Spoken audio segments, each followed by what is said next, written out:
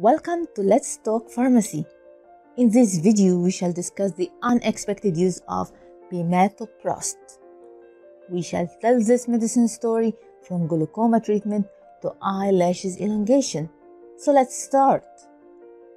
Once I was working in the pharmacy when a lady came to me asking about the eye drops that elongates the eyelashes. She wanted to know details about it. Actually, I was confused. I had no clue about it. That's when I started to do my research.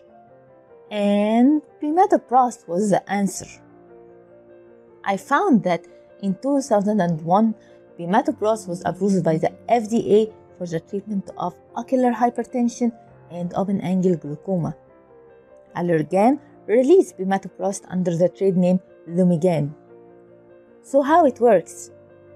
Being a prostaglandin F2 alpha analog, it increases the outflow of the aqueous humor, subsequently decreasing the intraocular pressure, and though treating glaucoma.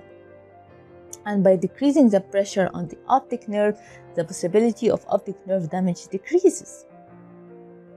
The treatment was very promising, but the patients started to report strange side effects to their oculus. They said that their eyelashes became longer, thicker, darker, and more dense.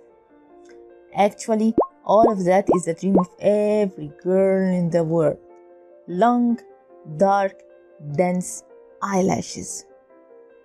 In 2008, the FDA approved Bimatoprost for the treatment of hypotrichosis of eyelashes.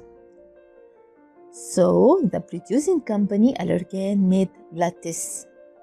It was the same eye drops with different packing plus an applicator for the application on the eyelashes.